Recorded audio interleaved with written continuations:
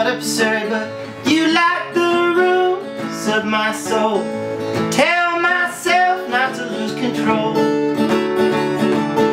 I'll take it slow, but it's hard to do when you're lying. I stayed on Steiner Street here for a little while, and then fallen in love with someone, and she and I moved up to Napa Valley, where she's from, to a little town, or she's from a tiny town called England, and we lived in Oakville, right by the Oakville Market, for 2 years.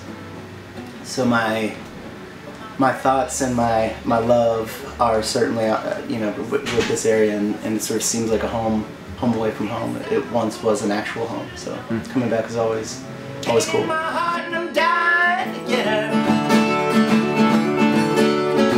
You got the hands that I want to hold.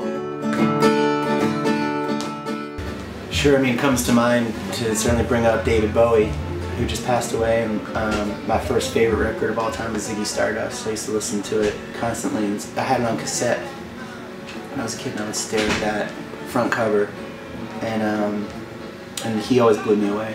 So he was a great influence, and one of my favorites of somebody that brought together different styles of music and completely made it his own.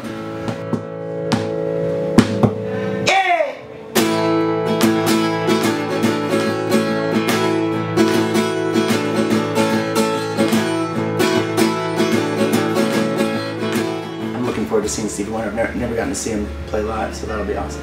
One of my favorite videos that I've seen, performance videos, is of little Stevie, and he's playing a chromatic harmonica, and he gets so excited, and he's just jumping around, and I think he maybe even has to be, somebody has to kind of turn him toward where he's facing the microphone to sing.